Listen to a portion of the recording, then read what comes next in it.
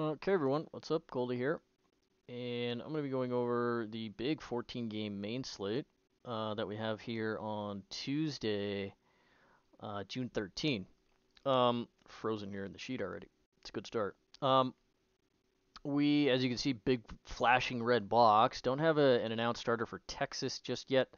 That's really the only kind of missing piece of the puzzle here so far. We do have projections and ownership loaded to the site already. So feel free to peruse those and start building your teams at your earliest convenience. So, a lot of games. Let's just get into it and dispense with all of the pleasantries, eh? We'll start with Toronto and Baltimore here. Chris Bassett on the mound for the Jays. 9,000. Not super stoked about this price, to be quite honest. For Bassett, he's really struggling with left-handers giving up power this season. Not so much in average, just 250 there. That's a fine number. 378 WOBA, however, buoyed a little bit by a 10.5, 11% walk rate to the left side. But a 289 ISO to lefties. Mostly because he's still mainlining a two-seamer here. Cutter hasn't really been all that great. And not generating a lot of whiffs, just 21.5% K rate to the left side. 2.4 homers per nine, pretty noisy there, I think. And admittedly, at a pretty high ISO at 289. This will probably come down because he is still throwing a break-even cutter here, and he's got plus changeup value so far this season. However, in aggregate, just a 10% swinging strike rate, 27% CSW is not all that impressive, really, for a guy at 9,000.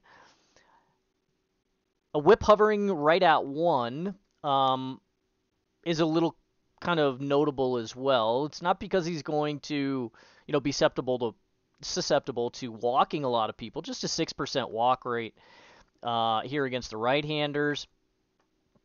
But as I mentioned, 11% walk rate against the lefties. With some hard contact, slightly elevated, nothing terrible, 32% against the left side. But 080 ground ball to fly ball. So he's on the barrel a little bit more to the lefties, and that makes him a little bit attackable here. So I think this is kind of a dangerous matchup. Really no good four-seamer value for him, and like I said, the cutters just kind of break even here. So not generating as much soft contact and ground balls as he'd liked with the cutter in particular, and certainly throwing a two-seamer as your main fastball pitch, full 40% in the arsenal. Against opposite-handed hitters, we talk about this all the time, not all that equitable a pitch, and certainly not a whiff pitch. So I'm probably going to end up leaving Bassett on the shelf. There's a lot of guys in the 9K range I think we're far more comfortable getting to. We'll get to all of those guys as we do, but so I'm probably going to leave Bassett off here today. I think from the Orioles, if we want to go after Bassett, Gunnar Henderson, he's been fantastic recently. Third and shortstop eligibility now. 3,600, he's likely going to lead off, and he's really starting to come into his own from the plate. So I think certainly price adjusted. He's the best play from the O's. Really like him tonight a lot. You'll probably see a little bit of ownership, but I don't really care. It's 14-game slate. We can find plenty of places to get different if necessary. Rutsch, also a very good play from the left side. 5,400, kind of stiff for a catcher, of course, on a full 14-gamer. And Anthony Santander at 46. Not the greatest price. And we kind of like him a little bit better from the right side, but certainly playable still. If you need to get to a cheaper Ryan O'Hearn or even an Aaron Hicks, I guess, they're okay plays. On a 14-gamer, though, I'm probably going to end up leaving those guys on the shelf because hitting in the middle and bottom half of a lineup against a pretty good arm at home on a full slate like this, you sacrifice some equity when there's so many other guys that you can play and consider getting to. So probably going to leave most of those guys on the shelf outside of Gunnar, some Rutsch, and some Santander. That's certainly the favorite little short stack from the Orioles. Dean Kramer on the mound for the Birds, 7,500 for him. Also going to leave him on the shelf. Really bad matchup here. We talked about this a couple of times with Dean Kramer. He's just pitching to way too much contact and too much power here.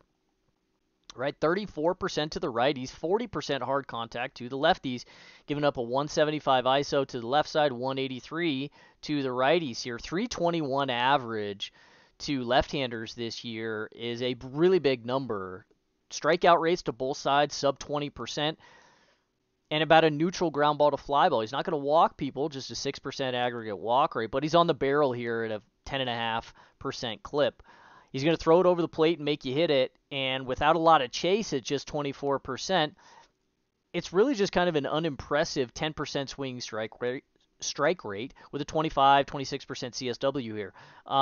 Middling and upper 4s ERA with expected metrics mostly in the same sort of range, but very attackable contact figures here. And at a neutral ground ball to fly ball, I think you can go after this, certainly with a very high contact team in Toronto. You can play some of the lefties, you can play some of the righties as well. It's pricing that's really going to prevent us from getting a lot of Toronto, I think, but they're a very valuable stack here today. 114 WRC plus against righties, 34% hard. 170 ISO is leaving it on the table a little bit for the quality of this lineup, or quality of the individual pieces in the lineup. 21% aggregate K rate. There's the high contact. They're going to hit for a decent bit of hard and very loud contact here at medium plus. Very little soft. As a team aggregate, just 15% soft contact. So very difficult lineup to get through with a below average arm, and that's certainly what Dean Kramer is. Not impressed with most of the arsenal. He's only going to go about 5 innings here, and at 7,500, we'd like him probably 6,500. I think that makes him a little bit more of an intriguing tournament play. But this is a bad matchup. I think we can get to some Toronto as well. Probably just short stacks again, because I think Dalton Varsho just stinks. But you can play him as 3,500. He'll be in the 5-hole. No power from Witt.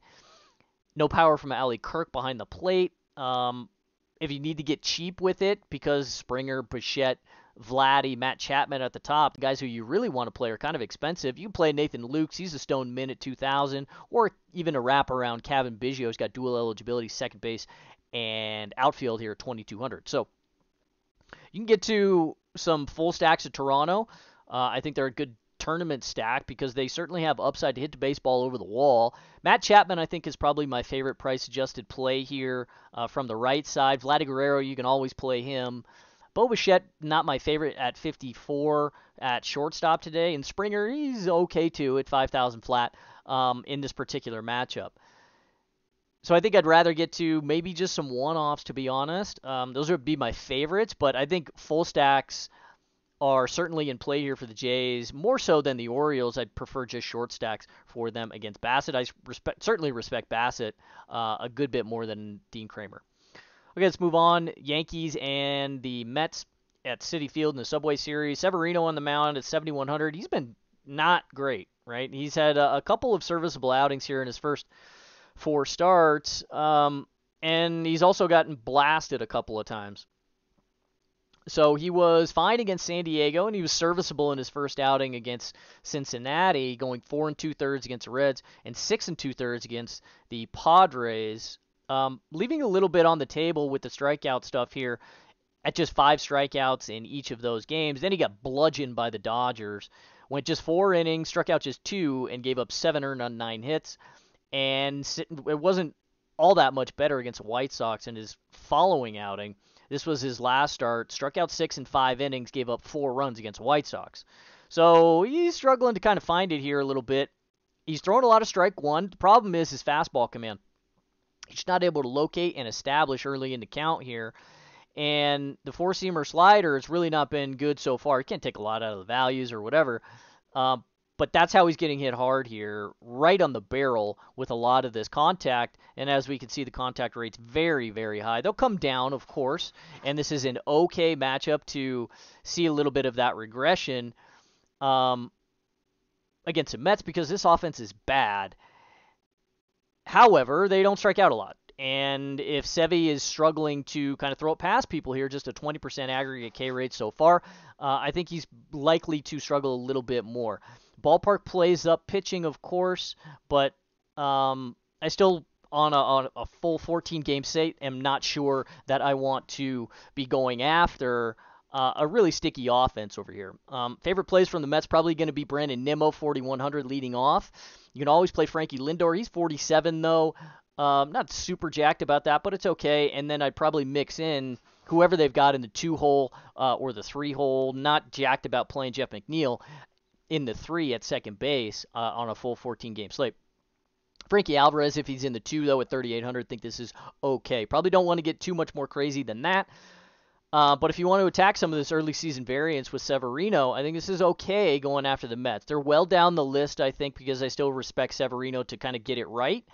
But a piece here or there, it's not terrible. Scherzer on the mound at 9,800 for the Mets. He's going to be very chalky, and I think you can maybe get off of this a little bit. At 33% ownership, this is pretty heavy for a starting pitcher. And Scherzer really, over this last several starts, admittedly been figuring it out a little bit. However, he's still kind of enigmatic, right? In his last outing against Atlanta, he got picked apart a little bit. Struck out 10, that was great. Gave up 5 runs, was not great. Sprayed 11 hits, really not great. Previous 2 outings against attackable lineups, Philly and Colorado, strikeout stuff was there. The depth was there, going 7 innings in each of those starts. So I think he's figuring it out a little bit, much more than Verlander. But I think this is a fine spot for Scherzer to go after some of the Yankees, but not a spot where you necessarily have to eat a full 30% ownership. You got a ton of arms that you can play here today. A lot of guys in this 9K range, as I mentioned. So do you have to eat 98 and 30+% ownership on Scherzer? Not necessarily. Now, the Yankees are obviously still missing Judge. And without their best hitter, this lineup is, they're going to be on the downside of the run creation here. Strikeout rate's probably going to go down because Judge does strike out, certainly against right-handed pitching. But they got Stanton and Donaldson back, who all strike out a lot. Jake Bauer's going to whiff, too, in the middle of the lineup. So Glaber, Willie Calhoun, not so much at the top. Might make it a little bit sticky. Certainly trying to get through Anthony Rizzo as well in the 3-hole for Scherzer here. So I think it's viable if you want to get to a 4,200 Anthony Rizzo. I think it's a pretty damn good price for him, to be quite honest. Even though the average isn't there anymore and he's not at Yankee Stadium, I think it's still a fine and attackable price tag of 42 there. If I want to get some leverage stacks against Scherzer, it'd be a Willie Calhoun. Don't really want to pay 52 for Glaber in this particular matchup. Or a full price 49 for Stanton, rather. So I think it'd probably just be like one-offs of the lefties or a short 3-man, maybe a Willie Calhoun, Anthony Rizzo, Jake Bauers type. If we need to get to some other expensive stacks or arms, that sort of construction could make that happen for you. Don't really want to go after Scherzer. However, I mean, he's a fly ball pitcher, and he's a stone lock to give up a dinger pretty much every start here. And he's been this way for a pretty long time. But throwing a lot of strike one here, really getting ahead of hitters, and that's why with just kind of average change in curveball value here so far, he's still able to work to those pitches in the counts he wants to throw them. So because he's establishing, with the 4-seamer and the cutter early in the count. So now this season he's been a little bit more susceptible to the right-handers, which would put some of them in play. But historically, it's been lefties that you mostly want to go after Scherzer with, and mostly lefty home run power. So, the guy's freaking 58 years old here, so these numbers are not necessary. He's not going to become a reverse split arm all of a sudden at this point in his career. So, if you want to go after him, he's got a 10% barrel rate. It's not nothing. And he's a fly ball pitcher that gives up some hard contact in the air, so that's fine. And you can come off of some of this 30% ownership. You don't have to be too scared on a full 14-gamer of fading Scherzer here. So mostly off of offense here because the offenses really aren't all that good. Kind of respect the arms. And yeah, I'm interested in Scherzer, but I'll probably come in underweight to that 30% ownership, to be honest. All right, let's move on. Colorado and Boston. Chase Anderson on the mound. Man, Connor Seabold was really, really good last night. Kind of frustrating if you had a lot of Boston, of course, but that was really good to see. Connor Seabold kind of taking a pretty big leap. And with these couple of arms here, similar to Chase Anderson, they've been very serviceable. Not so much like a Dinelson Lamet, but with all these kids filling in for the with all these guys filling in for the other guys that have been hurt in the rotation, it's actually keeping Colorado in a lot of baseball games and allowing their offense and their young hitters to get a lot of really important at bats. We've seen guys like Nolan Jones, Z Tovar, um, who else? Brenton Doyle get a lot of really important kind of high leverage at bats. And that's good for the Rockies going forward. Perhaps not tonight. With Chase Anderson on the mound, he's likely to, similar to Seabold last night, get picked apart pretty good because this is still Boston. This is still a pretty damn good offense. However, Chase Anderson, Boston's going to platoon very heavily here tonight. They're going to have probably 6 lefties in the lineup at least, depending on what they want to do down at the bottom. And Chase Anderson's actually a reverse split guy. He's always been a reverse split guy, and that's mostly because he's always had a really, really good changeup. That hasn't changed, so to speak, this season. He's introduced a cutter. He's throwing this a lot now, too, and getting a lot of value out of it. The entire four-seam sinker cutter fastball mix here, it's been very equitable for him so far this season in his few starts, and he's suppressed a lot of production. With the really good changeup and the pretty good cutter, I think it's okay if you also come off of Boston again tonight. Now, we mentioned this yesterday that Seabold had enough in the tank to suppress there a little bit, and sure enough, he had a really, really good outing. I think Chase Anderson is, I see a lot of similarities here in the arsenal. Of course, he's very attackable. Don't get me wrong. He's going to pitch to a lot of contact still, but he's got a low barrel rate similar to Seabold and a low walk rate similar to Seabold. It's the strikeout rate and the contact rates that are really going to be super worrisome. He's, of course, got a very low ERA with expected metrics far higher, very high strand rate here, so we're expecting some regression to come to him eventually.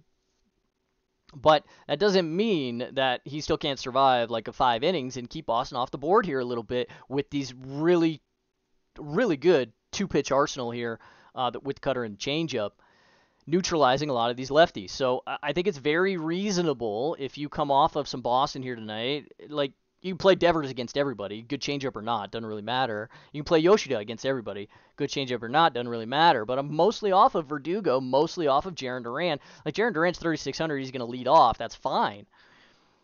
But I'm not sure I want to stack a bunch of lefties against Chase Anderson here tonight. I really respect this pitch, this changeup in particular, and the cutter as well. So if you want to get to somebody, I think my favorite would probably be Justin Turner, 3,400. He lost his third base eligibility, so that really stinks.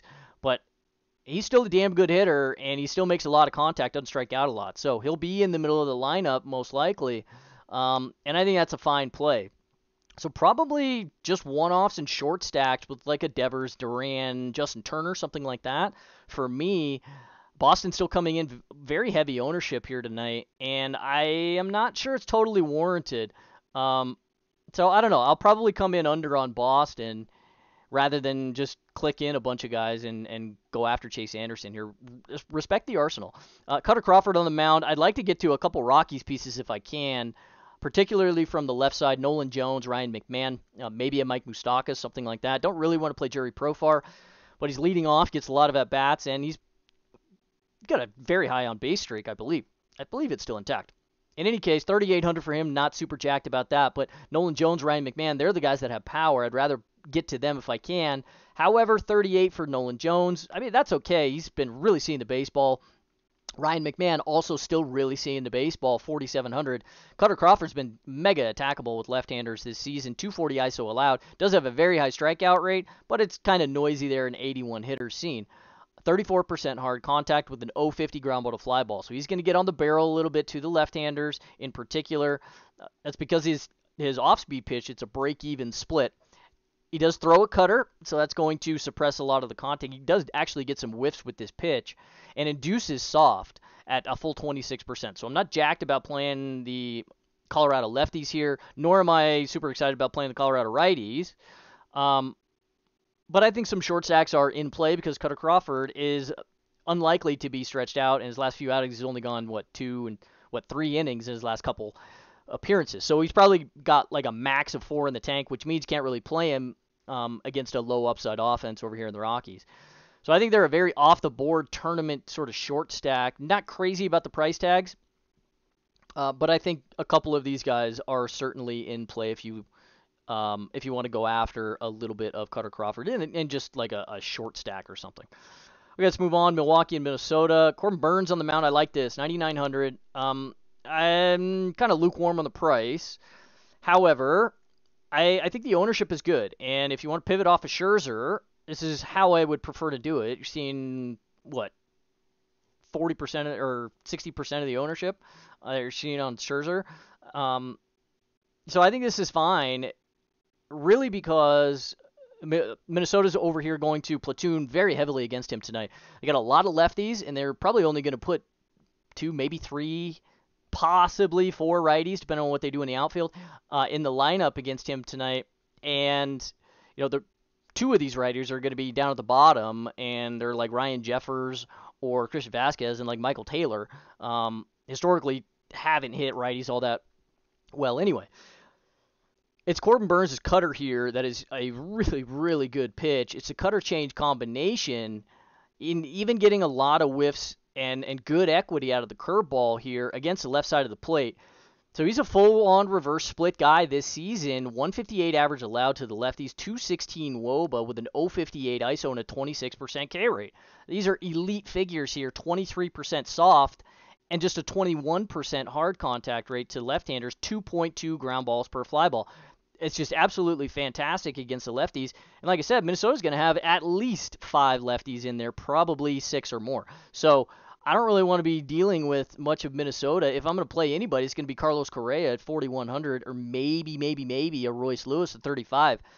Possibly a catcher piece, only if they're hitting in like the 5-hole or something, which isn't going to happen. So mostly just a one-off here, like as some coverage against Corbin Burnes, because I like this here, and I like the lower ownership compared to Scherzer. I think it's a better batted ball matchup with for what Minnesota is likely to throw at him. I'm not super thrilled about the price tag necessarily, but he's definitely got the upside.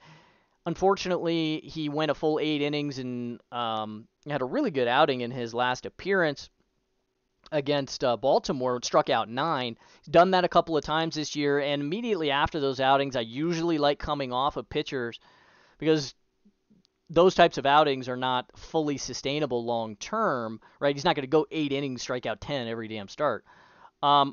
And this is still an okay lineup against right-handed pitching in general. They're probably going to get Joey Gallo back here tonight, et cetera, et cetera. They hit for a little bit of power. We saw them take apart Kevin Gausman the other night, for example. So still a major league list, and they can still get to him if he's not fully spotting and really cutting this cutter, so to speak, in on the hands against left-handers and inducing all of this soft contact. If he's over the barrel a little bit, he can get picked apart. But for the most part, he's not going to walk people, and he stays off of the barrel. So I like Corbin Burnes here a pretty decent bit.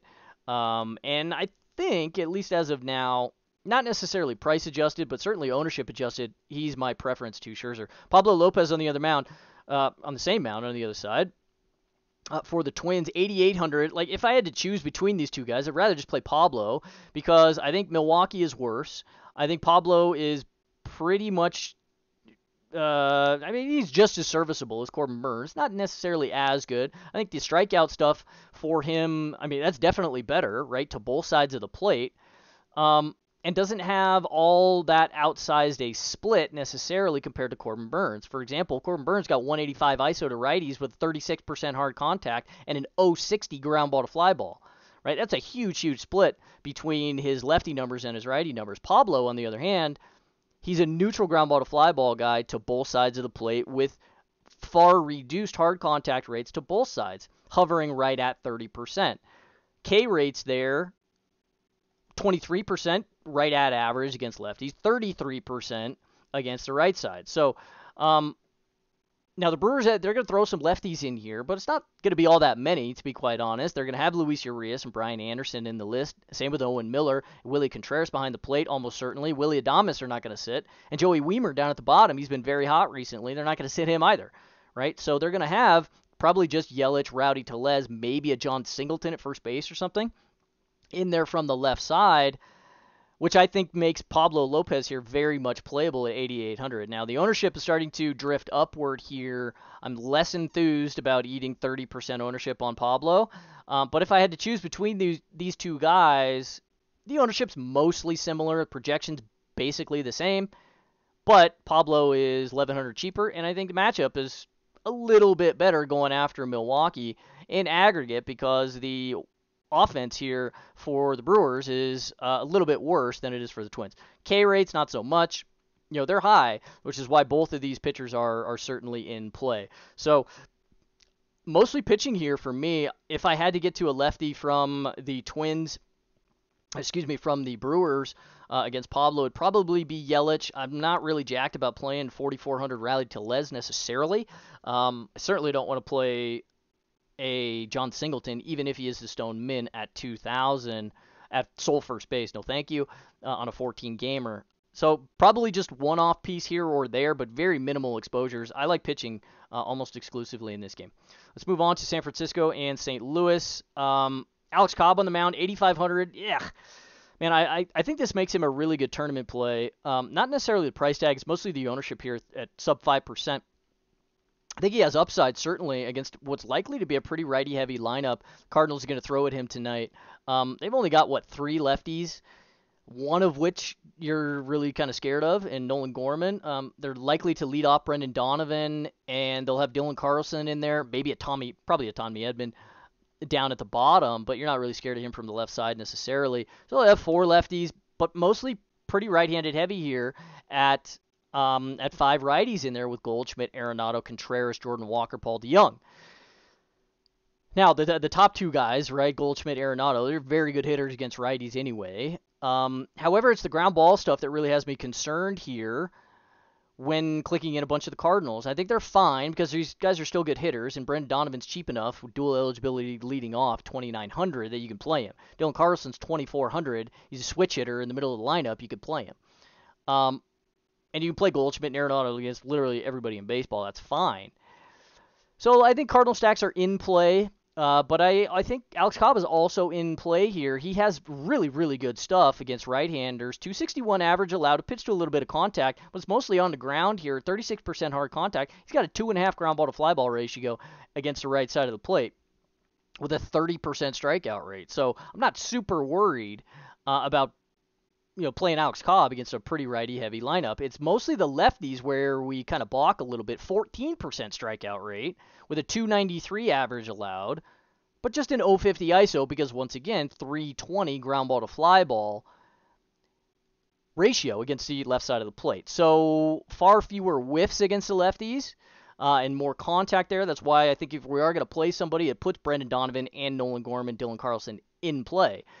However, it's still really, really hard to get through a 3-0 ground ball to fly ball ratio no matter who you are. So Alex Cobb, control is always been there, stays off the barrel, 68% strike one and 31% chase, all really good numbers. Strand rate probably pretty high here at 81 and 82%. So if we're going to see a little bit of regression, that's probably where it's going to come. I'm a little fishy on this 8,500 price tag for him, but I think he's in play in tournaments if you land on this. You don't need to get a hell of a lot of exposure to him to get some leverage on the field. And he has upside for 30, even in this kind of difficult strikeout matchup.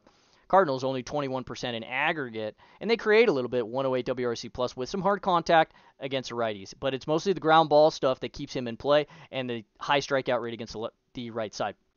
Flaherty on the mound for the Cardinals, 8,000. I just hate playing Jack Flaherty, man. I do not like this guy. He's so difficult to deal with because he walks the freaking bases loaded in the first inning every damn outing. He walked 5 guys in his last start, and he somehow survived for 6 innings or whatever the hell it was and struck out 8 against Texas. I mean, it's insanely frustrating trying to play this guy because he can't throw freaking strikes early in his outings. And even later in his outings, he's still got the walk problems surfacing. So that really takes me off. I hate guys that cannot keep their pitch count down and give me some upside for more than 5 1/3 per start. So at 8,000, however, I think the price tag is okay here today. What's really kind of putting me onto this a little bit more is the ownership figure, sub 10%. I don't want to play guys that have high walk rates when they're very popular. But on a 14-gamer, we don't really have to worry about that, all that much. And sub 10% puts him in play here because overall, despite my bias, The numbers are pretty respectable here, even though he's only got a 22.5% K rate against the left side, right? A lot of ground balls still, and the hard contact numbers are fine at 29% in aggregate, both or to both sides of the plate.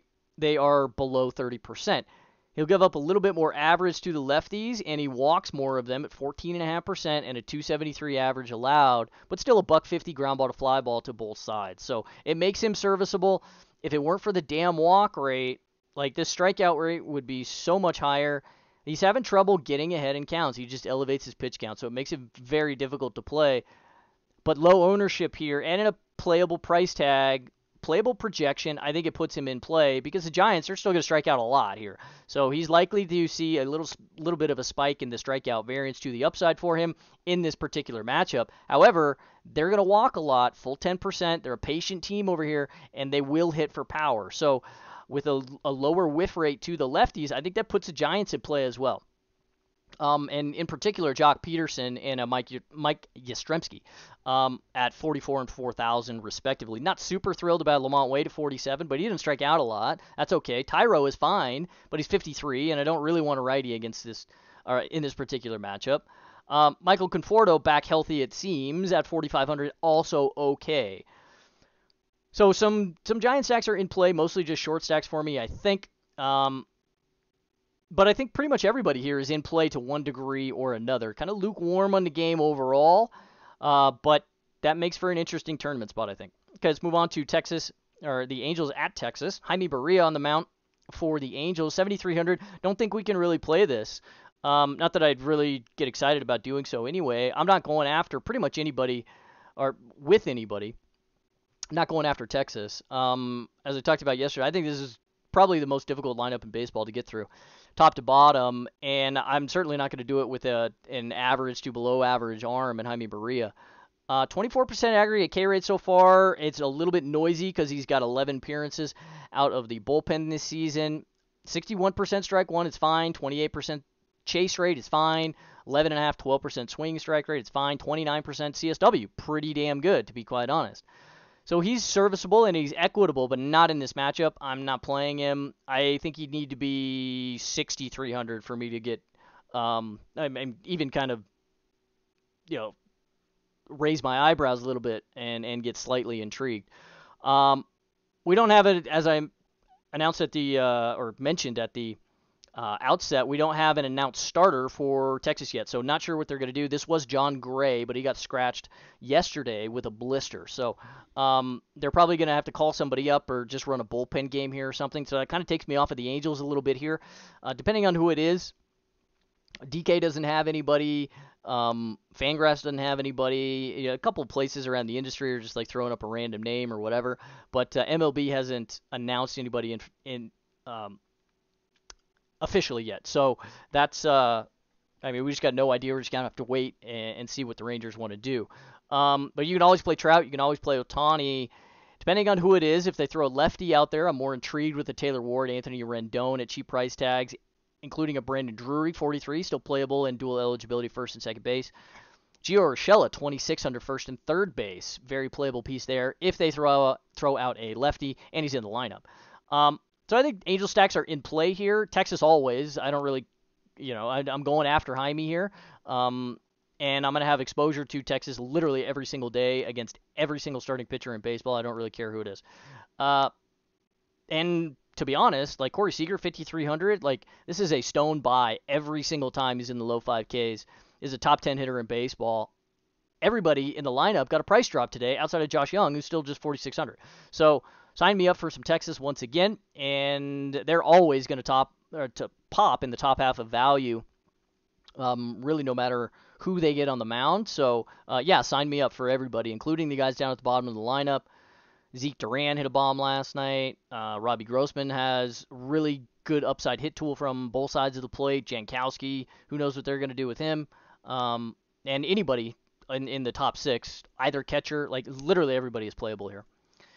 Okay, Pittsburgh and Chicago. We can probably get through this pretty quickly. They're probably going to postpone this game. They got a lot of rain come through Chicago here today, and they're very unlikely to be able to get this game in. So don't be surprised we see in the next couple hours that they just call this. This is a division game, so they're going to have a chance later on in the season, or even perhaps tomorrow or Thursday. I'm not sure their schedules, but to make this game up. So if they do play it, Luis Ortiz on the mound for the Pirates, 6,800, no thank you. He's got a bad four-seamer, bad change. He's got a 12.5% strikeout rate with an 11.5% walk rate and a 13.5% barrel rate. In five starts this season, 55.5% strike one. No thanks, not going anywhere near this.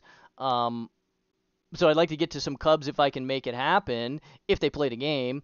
It'd be some lefties, whoever they play. I don't really care because Ortiz still does have a slider, even though it's not a very good pitch. He's mostly throwing a sinker, and he's got a bad changeup, right? So lefties would be the preference, but you can play all these guys. Nico doesn't strike out. Talkman's a pretty good value play, 2,700. Say Suzuki's fine. Ian Happ, sure. And really, any of the other righties, like a Morel, Dansby Swanson, even a Patty Wisdom, who is striking out at 40% clip this season. Matt Mervis, for sure. If you can make Cub stacks happen, I think they're going to be totally off the board. Same thing with Pittsburgh getting Jameson Taillon, who has not been great. He was also bad in his last outing. We thought he was maybe trying to figure it out here, but it's going to take some more starts to really smooth out this variance. I mean, he's been dreadful all season. And he got picked apart in his last outing once again by the Angels. 4 earned in 5 1/3, struck out just 5. So he did have the one good outing against San Diego where he went 5 2/3. Only struck out 3 though, and only gave up 1 run. So the suppression is not there, strikeout stuff is not there, and this is a difficult matchup, sneaky difficult against Pirates, who against below average right-handed pitching are very, very dangerous with some really high upside left-handed hitters. Brian Reynolds. Carlos Santana has actually got a little bit of pop, and Jack Sawinski in particular. So if I were to get to anything here, it'd be just super deep tournament stuff. With the weather, like I said, they're probably going to cancel this game. I don't think we can get to this even in 20 max. Maybe a one-off here or there if they play the game in 20 max, but mostly deep stacks in tournaments, because what's likely to happen is all the moisture is going to get sucked out of the air from the storms that they got coming through. So if they play this game, you might have some wind blowing out, and nobody's going to be on this game. So you could see the baseball absolutely fly. If they play the game, really pay attention to it. I think that's a very intriguing deep tournament stack. Both of these arms are very much attackable on the mound, with some offenses that can get after them. So I think that's playable, but it's most likely just going to get canceled. So we'll move on. Washington and Houston, not playing Patrick Corbin down here, 6,400 in this particular matchup. Just no strikeout stuff against the right side of the plate. And they're going to go exceptionally right-handed heavy tonight. Even without Jordan Alvarez, they're going to have 8 righties in the lineup. So no thank you with Patrick Corbin here. Still giving up 35% hard contact and a 186 ISO against righties. 320 average allowed with a 370 WOBA. It's all because of contact, because he's not walking anybody. 5.5% walk rate to the right side of the plate. 27% line drive rate. No thank you for Patty Corbin here tonight. I would like to get to some Houston. They're popping, top 5 in value here so far. Mo Dubon, I think, is a pretty damn good play at the top of the lineup here. He's not going to strike out. He's going to make a lot of contact. Second base and outfield at 3,500. That's very playable. Josie Altuve, 46. Alex Bregman, 46 as well. Really like those top 3 guys there. I don't want to play Jose Abreu because he stinks, but I think a Chas McCormick, even a Jeremy Pena, it's still a slightly elevated price tag. Definitely if he's in the 7 hole of 4,500, elevated price tag. He's in play, though, because his problem is strikeouts, and Patty Corbin's not going to strike him out. And Corey Julks. I think these are all playable pieces. Probably just going to stay off the Josie Abreu because he's totally washed, and Martin Maldonado because he doesn't have any upside. But I like Houston for sure, getting after some Patrick Corbin. He's just going to pitch to way too much contact. We want line drive and fly ball hitters against Corbin because he's still inducing a lot of ground balls. Lefties or righties, like Kyle Tucker's in play. I skipped over him, but he's certainly in play because he'll get the baseball on a line and still make some hard contact even against lefties, and those that aren't going to strike him out. So I wouldn't leave him off the stacks by any means. If you get to some Houston, I think they're very much in play here. And you can play correlated teams with Hunter Brown at 10.5, 18%. I think I'd like to get up to some of this tonight. I think it's a pretty good matchup for him, despite a being a very low strikeout matchup, um, I think it's very much attackable. We like Hunter Brown against some pretty weak offenses, even though he's popped against a really good offense here or there this season. He's going to be able to suppress a lot of production here tonight. He's got a very high ground ball rate, right? Certainly to the right side, 3.3 ground balls per fly ball to the righties. No power, buck 25 to both sides in ISO. And a buck 50 ground ball to fly ball to the lefties as well. Now the line drive rates are slightly elevated here at 21, 22%. Nothing terribly worrisome, but anything over 20% we start to take note a little bit. Hard contact rates, though, are still very strong, and with such high ground ball rates and very low hard contact rates, that's a really good mixture, especially when the guy's got whiff stuff. 29% Ks to the left side, 27% Ks to the right side. So I like playing a good bit of Hunter Brown tonight if I can make it happen. He's 10-5 in the most expensive arm of the day. But a couple of these correlated pieces with Houston, like Josie Altuve, Alex Bregman, and Mo DeBone, like you can play those price tags at 35, 46, and 46 with Hunter Brown, and you can still get to him, and still a pretty equitable, primary stack on the other side. So I think Hunter Brown is very much in play despite a very low strikeout team, 19% aggregate strikeout rate. They just don't hit for any power, buck 20, and they don't create at an 84 WRC plus. They don't walk at all, so they're just going to make contact, and it's not really all that good a contact. So I think it's a good spot for Hunter Brown, and I'm going to try and get as much of him as I can. And I'm probably, I'm not sure where I'll land, but I would guess if I built teams right now, I'd come in under on Scherzer and over on Hunter Brown. Okay. Don't really want anything to do with Houston or the Nationals tonight, even in like leverage pieces or something. I'm just mostly just pretty much off, unless like a 2,300 Corey Dickerson or something like that. Okay, let's move on. Reds and Royals. Brandon Williamson on the mound. Now we got cheap price tags for both of these pitchers. Jordan Lyles going for the Royals. 66 for Williamson. However, like this would make him playable. I don't think this is a very good matchup though, to be quite honest. Now he's taken apart two bad teams, right? And that has kind of inflated his good numbers here. Any of the numbers that he has that are good, they've been inflated by those two good outings. At the Rockies when he made his debut, Rockies are dreadful against left-handed pitching, and Milwaukee against left-handed pitching is also dreadful.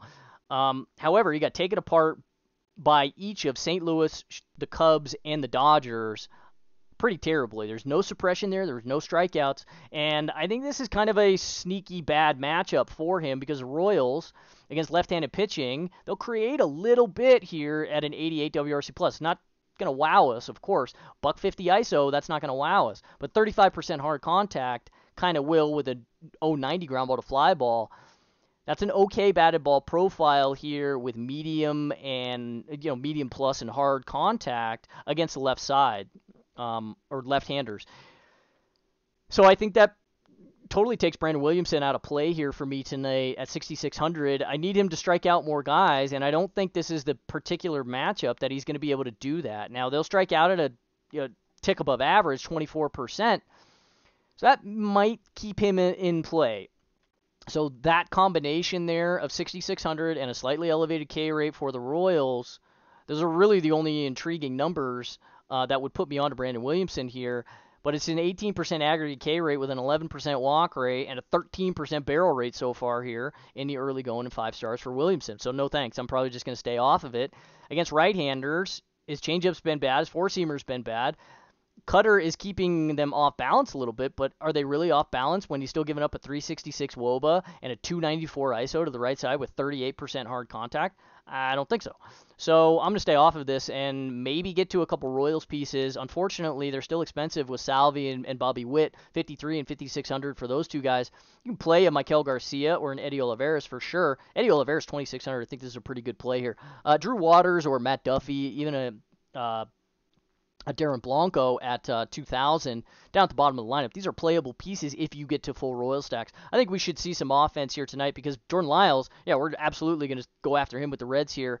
Reds are probably going to be popular, and guys like Ellie De La Cruz, they're still going to garner a crap load of ownership. For 4,700, starting to see the price tag really elevate on Ellie, and I think that's fine. It's like whatever. TJ Friedel is fine, 3,900, good value piece here leading off tonight. Matt McClain fine at shortstop too, because Jordan Lyles gives it up to both sides. We're not really scared about a platoon here. 279 average allowed to the left, or ISO allowed to the lefties. 259 to the right-handers. 19%, 15.5% K rates respectively. And hard contact rates north of 30% to both sides. We want mostly the lefties because that's where he's far more attackable. Lyles, 36% hard contact, and the higher ISO number, more fly balls. But,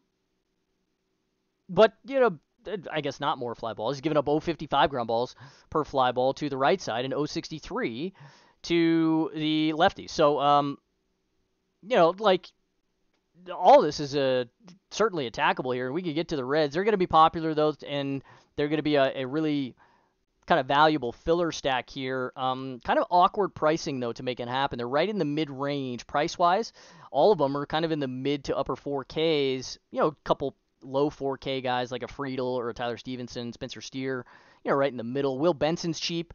So you'd kind of have to find another middling type of stack price-wise in order to make that work and finagle some sort of shenanigans on the mound, I think. So might be kind of a goofy construction here, but very much playable with like the cheap Royals guys on the other side and then two expensive arms or something like that. Plenty of constructions that you can get to with both teams here. I really like offense, no pitching in Kansas City for me tonight.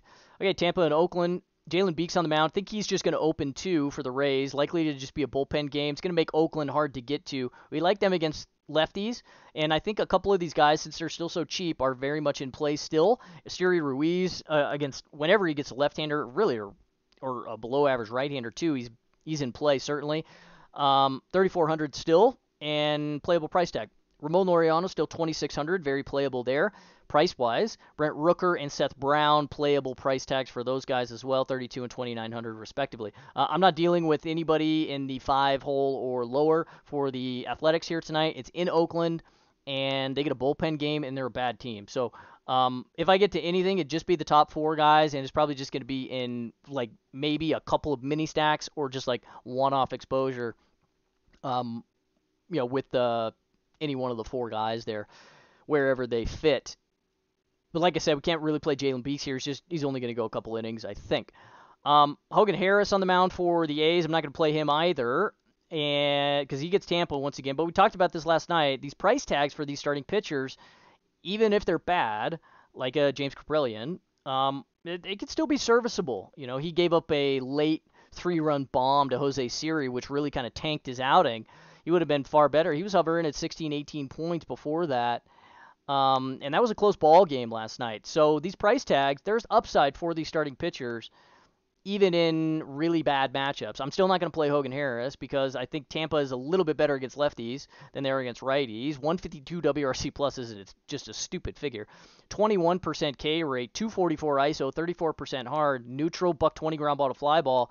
Very difficult lineup to get through here as well. Similar to Texas. So I'm not playing Hogan Harris here tonight. 19% strikeout rate, 14% walk rate here in his 4 appearances so far this season. He's going to need to prove to me that he can pick through a good lineup like this. So I'd like to get to some Rays tonight. If I can, Yandy Diaz, 5,000, I think is a pretty damn good play here. Harold Ramirez, really strong play. He'll be in the 3-hole very likely. Wander should be back tonight. Just got a day off yesterday. 5,900. He's not cheap. But he's Wander. We don't really care about that. Randy Arozarena at 57, also not cheap.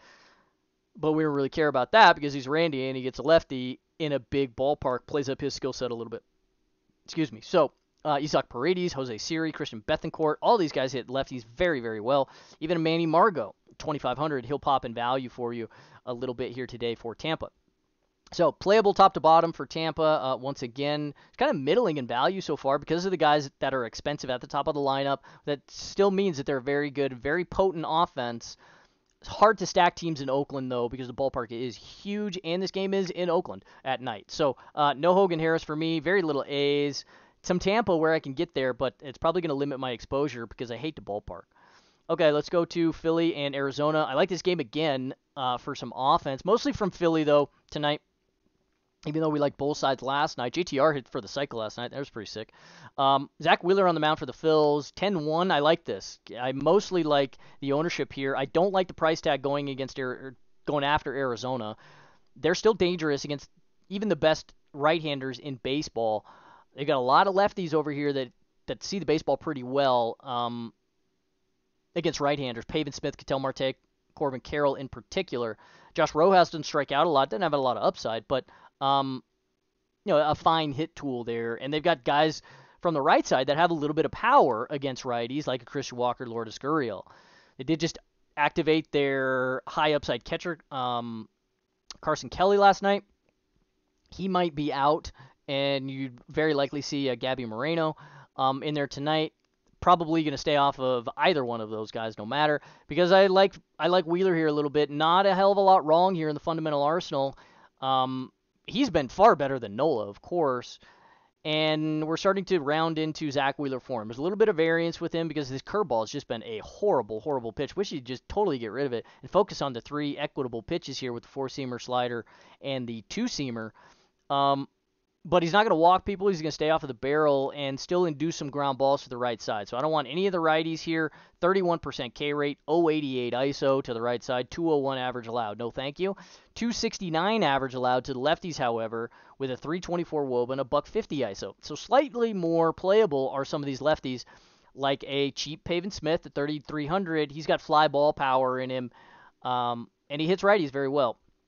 They lead him off. He's unlikely to get pinch hit for. Ketel Marte at 51. He'll hit from both sides. He's still fine, but expensive. And I don't really want to play him at second base necessarily in this particular matchup. Corbin Carroll, you can play against everybody. I think it's a fine spot for him because Wheeler's still going to give up an 080 ground ball to fly ball to the lefties, and Corbin Carroll is a neutral and good line drive hitter from the left side of the plate. Wheeler over here will give up a few line drives here or there with some hard contact to the lefties, 34%. Elevated line drive rate at 21% with a fly ball lean. So if we're going to play any lefties from Arizona here, it's going to be Pavin Smith and a Corbin Carroll, mostly Corbin Carroll, but Ketel Marte is also in play. Josh Rojas, really don't like the price tag from him. So it'll be a one-off here or there because I'm very likely to get a good bit of leverage on the field here with Wheeler. He's sub 10% ownership right now, and I really like this a good bit. I probably even prefer him to Hunter Brown tonight because I think even though the matchups are equally as bad, I think Wheeler he's just a more established arm. So I'd probably prefer ownership considered to get to Wheeler as opposed to Hunter Brown, but kind of a wash fundamentally because Arizona's a good team and Washington doesn't strike out, right? So that's how I'd like to approach this. I want to play some of the Phillies again as well, go after Zach Davies. He's dreadful. He pitches to way too much contact for me this season at a full 80%. He's been hurt. We got a short sample on him, but he's not going to strike anybody out. He's going to have trouble throwing strike one. We can't play him, definitely not, because Schwarber and Harper, at least against right-handers, they're far better than they are against lefties. They were frustrating last night in a very good spot against Tommy Henry. Zach Davies is going to blow it by these guys just as often as Tommy Henry, and that's not all that often, right? 20% aggregate strikeout rate here, a little bit better against a right-hander, so that kind of takes me off of a little bit more Nick Castellanos, but he didn't strike out a whole hell of a lot. Trey Turner at 55, still elevated price tag for him. He's fine because you can always play Trey, but he's really struggling to find it this season. And you want to go right back to JTR after he hit for the cycle last night? Generally don't like chasing 45% games or whatever. But 4,600, you got a price drop. So, yeah, sign me up because Zach Davies isn't going to really wow him with stuff necessarily. I would prefer mostly the lefties here, Schwarber and Harper, and throw in a Bryson Stott or Brandon Marsh, Cody Clemens or whatever. He hit a bomb last night. That's fine. I prefer the lefties, but you could full stack the Phillies once again here, and they are top third in value score once again, and off the board really in ownership so far. So give me Philly and Wheeler almost exclusively. I'm gonna mostly stay off of the D-backs here tonight. Okay, let's move on to Miami and Seattle. Eddie Cabrera on the mound. Kind of an elevated price tag here for Eddie. This is, I know the strikeout stuff is good, right? And very high upside velo. He's got 96 plus in the tank. hard changeup. I really don't like. This is another fastball. This is a 93 mile an hour changeup. Like, are you kidding me? Um, so it's not really a change. It like, ugh. I just don't like it. I think it's very, very fishy. However, like I think he's in play here against Seattle tonight. 14% walk rate really takes me off because he got a 53% strike one rate. Like, what are we doing here? He's got good breaking stuff, good curveball, fine slider, um, and it's really the velo and the equitable sort of fastball slash changeup mix that keeps him serviceable. So I think he's in play. 9,600. I'm really not thrilled about this price tag, but I really do like the ownership, and I think that puts him in play because he's got very, very high upside. If you want to go after him, I think we can play mostly the righties here, as a matter of fact. It's not the lefties. He's given up 45% hard contact to the right side of the plate. Buck 61 ground ball to fly ball, which is fine when he's given up a lot of hard contact, but anything north of 40% is worrisome no matter how many ground balls you're getting. So I think if you're going to play anybody from Seattle, get off of some of this Eddie Cabrera over here. Not like you really need to play Seattle. Like, you don't get a lot of leverage on it. You can play some. You can always play Julio, of course, and you can play Teoscar at 3,300. He's going to strike out a crap load in this matchup. I'd probably prefer getting to a Ty France, I think. Not jacked about a 3,900, but these right-handers starting to see the baseball a little bit. Cal Raleigh, I think, is fine from the left side, as is Jared Kelenic, of course, at 4,400. So you could convince me that a Seattle stack is in play here. We saw what they did. It's not like they can't score and put up crooked numbers and hit the baseball over the wall in Seattle like they did it last night, hit like 3 bombs or whatever it was. So I think they're in play, but they're well down the list in terms of value and certainly in ownership. So if you want to get to a couple of Seattle pieces, I think they're a really good late and night slate play. As is Eddie Cabrera. I think he's excellent on the night slate. But I think he's damn good on the main slate, too, at sub 10% ownership, given this upside, because Seattle strikes out at 25% clip against right-handers, and they're a below-average creation offense against righties, just a $152 ISO. Neutral ground ball to fly ball with some line drives at 20%, 33% hard. It's kind of average here. So an average offense in what I would consider a below-average matchup, it's the walk rate and the strike one rate that really have me concerned with Eddie. So at 9,600, that's where I balk, but I really do like the ownership here, and I'm going to try and get to a little bit Eddie. I think there's very high upside for him in sort of a late-night pitcher hammer. George Kirby on the other side, I'd rather just play him, right, if I had to choose. Of course, he's 300 cheaper, and he doesn't have near the control problems. Like, when you're walking 12% fewer hitters than your opposing starter, I mean, you're going to put yourself in a pretty good position to win. 70% strike one here, 34% chase. It's the swing strike rate that really leaves it on the table for Kirby. He throws so many strikes, he's right over the damn plate. 83% contact rate. That puts some of Miami in play, I guess, like a Jorge Soler in particular from the right side. George Kirby's still going to give up a little bit of production because he throws to so much contact here. 279 average allowed to the lefties, 253 to the righties. A little bit of power, $165 ISO to left-handers, 120 to right-handers. So we don't really want to go there necessarily, but Jorge Soler is fine. He could take apart any righty in baseball. It's a soft contact rate against right-handers that I really want to stay off of, or that really makes me want to stay off of the Marlins. It's 23% here versus a 28% hard contact rate for Kirby. Really, really good numbers against the right side. It's lefties, if anybody, if I want to play some Marlins against his 15% ownership. But I don't particularly want to do that with Luis Arraez at 4,900. I love the guy, but you just can't play him in tournaments on 14. You can't even play him in cash, I don't think, on 14-game slates. It's really, really hard to get to. Jesus Sanchez, 3,300. I think that's a pretty decent price-adjusted play if you want to get there. But it's mostly just Kirby here for me. I think 9,300 is another one of these 9K guys that I think we can get to today, and I like the sub 15% ownership, projection, value score, all of it's great with Kirby. The only worry is being able to generate CSW here at just sub 27%. He pitches to a lot of contact because he throws so many strikes. He needs to generate more chase with the changeup and a slider. He needs to improve the value of these pitches.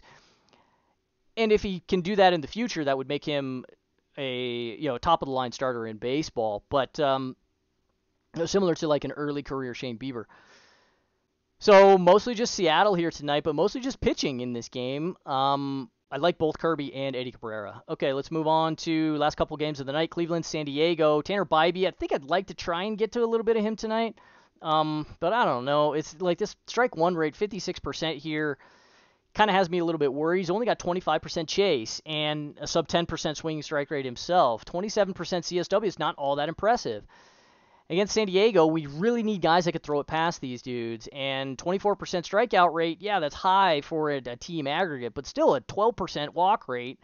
That's mostly because of Juan Soto and his 40% walk rate, or whatever the hell it is. 92 WRC plus. They don't create because they don't steal bases, but Soto's got speed.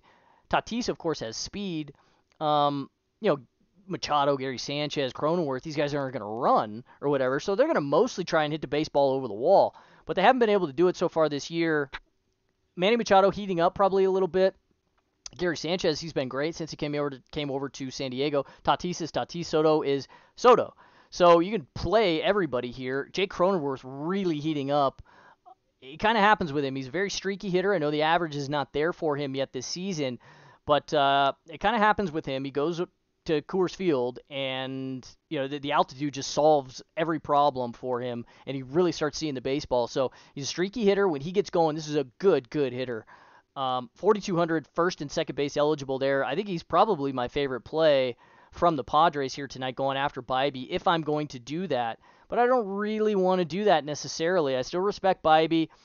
If I'm going to do it, it's probably going to be with a Soto, Cronenworth, and a Tatis team or something like that. Don't really want to play Manny in this matchup at 4,900. Don't really want to play Gary Sanchez, 3,700.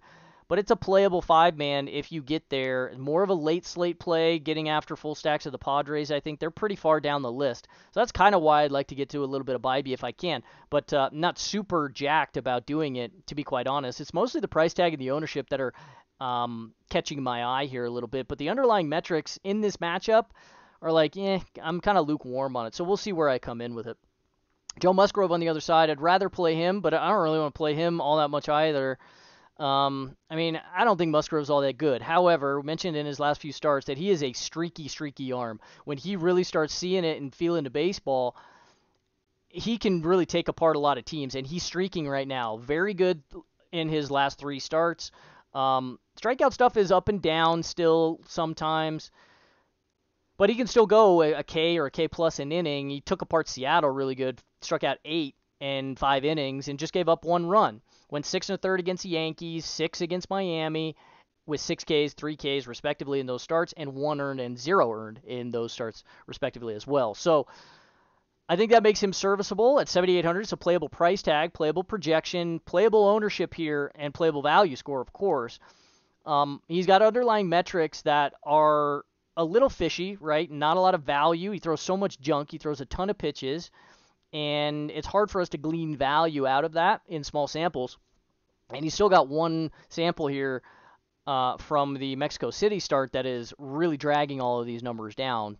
That said, Musgrove is really up and down. He's a highly variant pitcher, but like I said, when he's streaking, you want to jump on board at good price tags. And this is a good suppression matchup because Cleveland is terrible. They're heating up a little bit. They've been seeing the baseball a little bit better. 86 WRC plus now against righties so far this season. Still no power, but they're creating a little bit more and getting on base and stealing. And they're still going to make a lot of contact. 19% strikeout rate for them as a team. $130 ground ball to fly ball is not encouraging, so I'd kind of like to play a good bit of Joe Musgrove in that respect. But we'll see where I come in with it. I think he's playable. He's just not all that thrilling for me, but I think it's a very good suppression matchup for him, so I'll probably end up with a good bit when we get down to lock. So mostly just pitching here for me in this game tonight. I don't want any Cleveland. I just don't want to deal with them on a 14-game slate. I don't care if they're cheap. Whatever, like one guy's going to hit a ball out. Now, 4,800 for Jose Ramirez. He's really starting to see the baseball again. Power is starting to return. Hopefully that continues. And if you want to get off of some of this 16 to 20% ownership on Joe Musgrove, I think Josie, he's definitely the one I'd play.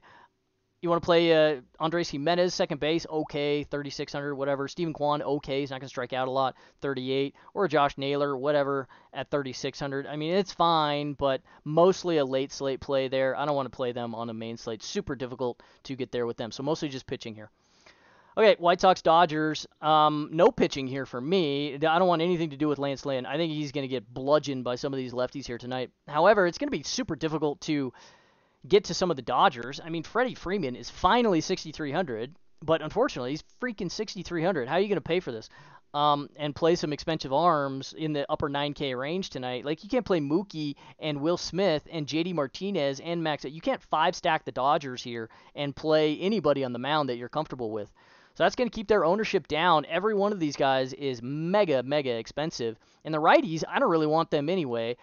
Lance Lynn's always been very good against right-handers. This season, he's getting torched by lefties. 43% hard, 467 WOBA with a 340 ISO against the left side of the plate, 362 average allowed, 21% K rate, like 43% hard is out of control bad, 3.5 homers per nine. And we got full 13 starts on Lance Lynn here. Yeah, probably a little noisy here, but 080 ground ball to fly ball. There's fly balls, there's hard contact, there's barrels against the left side. I want to play some lefties if I can make it happen, and it's got to just be price adjusted. Max Muncy at 5,000 flat. I don't really want to play David Peralta, but this is a very high upside spot for anybody standing on the left side of the plate. Jason Hayward, I think, is a little bit more intriguing for me at 2,500 as opposed to Peralta at 27. You're going to have to play one or probably even two of these guys to make a Dodger stack happen. Because, man, you really want to play Will Smith at 6,000 or 65 for freaking Mookie Betts? I love Freddie Freeman, don't get me wrong. He should be above 6,000 every single day. That's what kind of hitter this guy is. He's a top 5 hitter in baseball. But my goodness, it's very difficult to get there on a full 14-game slate. But that's going to keep their ownership down. And despite these very high price tags, they're still popping in the top third in value, even when everybody's above 5,500. Like, it's insane how powerful this offense can be and how highly they project every single night. So I don't want anything to do with Lance Lynn, even against these righties, against whom he's very good.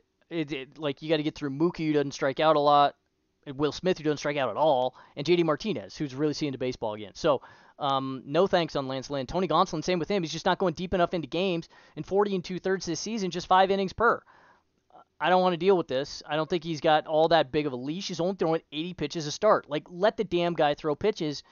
Unfortunately, like, he still can't realize a strikeout rate at 18%.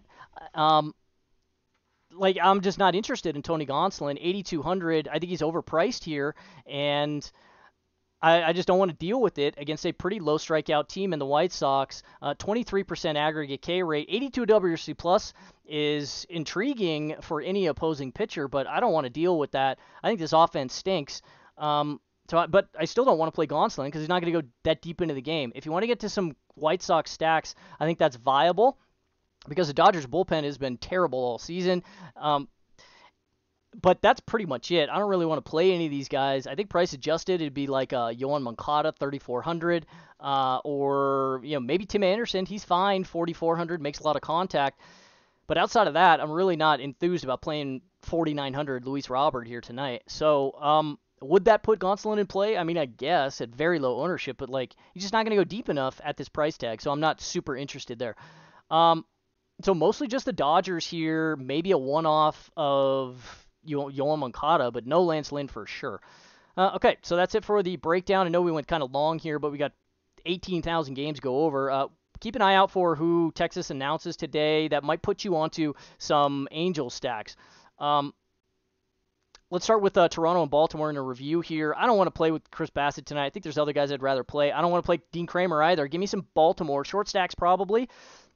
In Toronto, you can make short stacks or full stacks happen. It's mostly just price tags here that are going to prevent that. Yankees, Mets, you want to play some leverage stacks against Scherzer? Yeah, he gives up homers. Go ahead. I don't think it's all that great, though, to be honest. And I really don't want to play the Mets because they're terrible. This game's at Citi Field. So Scherzer, yeah, probably just staying off of the Severino. I want to see more from him. Colorado and Boston, maybe a couple Colorado pieces. Ryan McMahon and Nolan Jones in particular. Cutter Crawford, no thank you. Even against a pretty poor production team in the Rockies.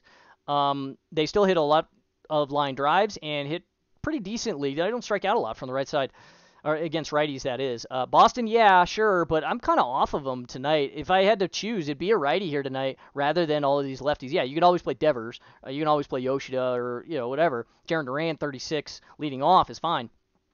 But I'm mostly off of full stacks of the Boston Red Sox tonight because I really respect the cutter and the changeup from Chase Anderson. So give me a Justin Turner, I guess. Milwaukee and Minnesota, I don't really want any Milwaukee here tonight. I like Pablo. I like Corbin Burnes a pretty good bit. He's probably going to be my preferred pivot off of Scherzer. Or him and, Kirby maybe later. But I like Pablo as well. He's 1,100 cheaper than Burnes. And I think the matchups for both of these guys here are very equitable against the lineups that these two teams are likely to roll out against them. San Francisco, St. Louis. Alex Cobb, I think he's in play. I'm not super jacked about the price in this particular matchup. Flaherty is also in play, even though I can't stand the guy. But he's in play. Like both of these pitchers are. I'm kind of off of offense for the most part. Outside of the Giants, Flaherty has walk problems, and these guys hit the baseball over the wall. So if you start walking three guys and give up a meatball to Jock Peterson or to Michael Conforto, it's all of a sudden 5-0, and, Flaherty is cooked. So I think that makes the Giants an intriguing stack here. As I mentioned, keep an eye out for what the Angels do against Texas tonight and what Texas does against the Angels. No Jaime Barria for me. I want Texas as much as I can get pretty much every night. Pittsburgh, Chicago, game's going to get canceled. If it doesn't, give me stacks, though. If you can make it happen, I think both of these arms are super attackable. And there's a lot of upside if all the moisture in the air is gone and, creating less drag on the baseball. Washington, Houston, no Washington at all for me tonight. Just Houston and some Hunter Brown. Mostly short Houston stacks because the bottom half of the lineup kind of stinks. But I like the price tags of the top three guys. It's going to increase their ownership, though, for sure. Cincy and KC, offense only. No pitching here for me. No Jordan Lyles, no Brandon Williamson. I really like offense here. I think you could see some crooked numbers from both sides of the plate. Tampa and Oakland. I like Tampa a little bit more here tonight against Hogan Harris than I did last night. Their right-handers are very equitable against left-handed pitching. No Oakland. I mean, I guess I'll have pieces here or there. But this is a bullpen game for Tampa, and they're just going to pick apart Oakland. They may throw a freaking no-hitter, a bullpen no-hitter tonight against Oakland. This offense is awful. Philly and Arizona. I like Philly again tonight, and I like Zach Wheeler. I don't want anything to do with Zach Davies, and since I like Zach Wheeler a lot, really don't want all that much of Arizona. Probably some Corbin Carroll, and maybe that's it. I don't know. A good bit of Philly, though, if I could make it happen. Miami, Seattle, mostly just pitching here. Kirby and Eddie Cabrera. Like both of these arms in tournaments at lower ownership. Good upside spots, I think, for them. If you want to get to some Seattle against Eddie, I think that's okay. He gives up a lot of hard contact there. And he's got walk problems. Cleveland, San Diego, no Cleveland for me on the main. Tanner Bybee, maybe if I can get there. Joe Musgrove, sure. Because Cleveland is dreadful. San Diego, yeah, sure. I like Jake Cronenworth a good bit, and I like Soto and Tatis, of course. And White Sox, Dodgers, mostly just the Dodgers if I can make it happen, but they are egregiously expensive. Yohan Moncada is probably my favorite White Sox play here. Okay, so that's it. Keep an eye out for projections and ownership updates as always, and good luck to everybody on this huge 14-game Tuesday.